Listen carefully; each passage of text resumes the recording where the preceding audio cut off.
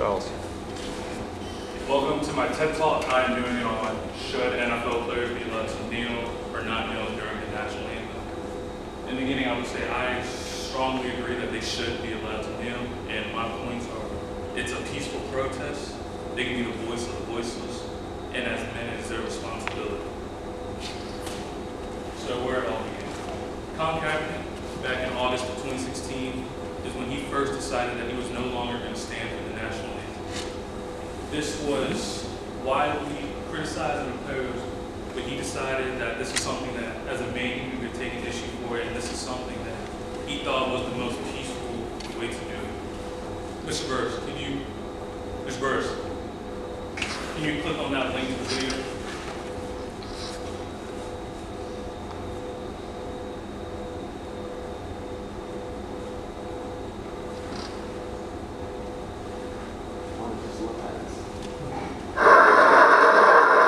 You can do this. Roadside help in 30 minutes. It's easy with the Allstate app.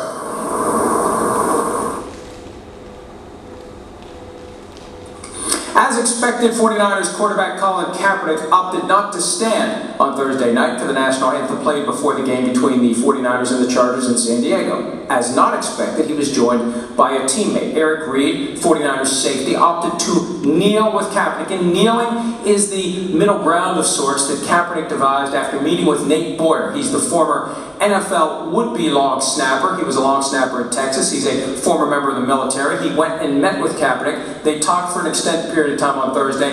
Kaepernick decided to show respect to the military and the country by kneeling, but he still won't stand for the national anthem. And he hasn't indicated when he will stand again, but when he believes sufficient progress has been made toward his underlying concern. The issue of police brutality targeted specifically toward African Americans and people of color. That's when Kaepernick will revise his position and stand again for the national anthem. Until then, he's donating $1 million to the cause, and awareness will continue. Whatever his objective was in doing this, and let's assume it was just simply to bring awareness. He's definitely bringing awareness. People are talking about it, whether they don't like what he did, whether they like what he did, whether they understand his message, whether they don't. They are talking about it. And if that was the goal, mission accomplished for Colin Kaepernick. We'll see what his specific mission is in this regard going forward.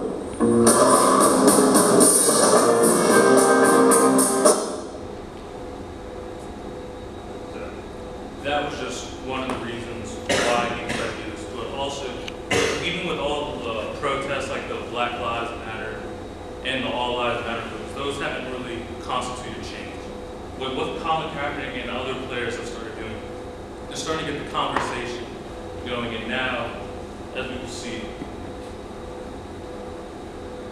there we go. It's no longer just Colin Kaepernick. These are just some of the many players and teams that decided to go for what Colin Kaepernick started. And now a lot of them are starting to protest during the national anthem. And what they're doing is they're trying to be the voice that a lot of these African American minorities cannot be. Because, for example, men like Freddie Gray, Philando Castile, and Tamir Rice have all been affected by police brutality and injustices that have been plaguing this country now. All these men have to be their voice, because with their platform, people our age and everyone looks up to these people. These guys are essentially our superheroes, and these guys now know that they can no longer just go out on a football field and just play. They now have to take the next step and be more than what they are now, and that's protesting, bringing awareness to a common issue that is affecting our country as a whole. Now, for everyone that's on my side, there is people on the opposite side. And as you can see, one of the people was our president, who strongly disagrees with people kneeling for our national anthem. And John Valga, when you just read it in your head, but this was I think it was a tweet or a Facebook message that he posted. And he got a lot of backlash over this for what he said, because he strongly disagrees with what they're doing. But these NFL players, they face this all the time. And one of the players that I listened to on his podcast, Martellus Bennett, he said, for everyone like John Valka, he will continue to do what he is doing.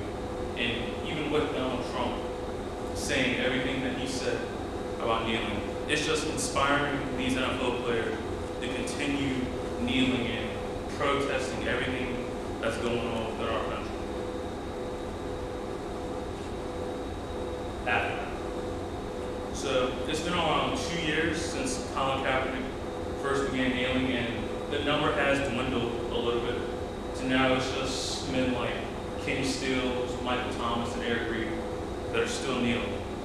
And they will continue to kneel because they believe that there hasn't been enough progress that's being made to stop these injustices, stop these killings that are affecting these black men. And something I want to talk about, Michael Thomas right there.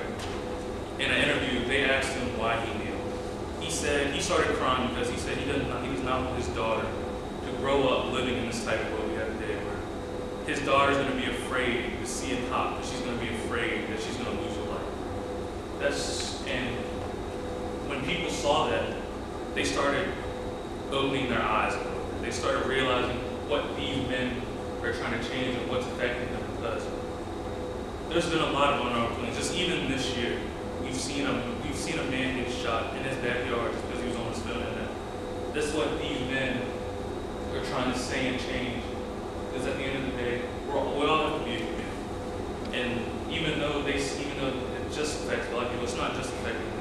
It's affecting minorities as a whole. And the kneeling, it has nothing against the military. These men are just, this was the most peaceful way to do it without going out rioting in the streets, causing violence and mayhem.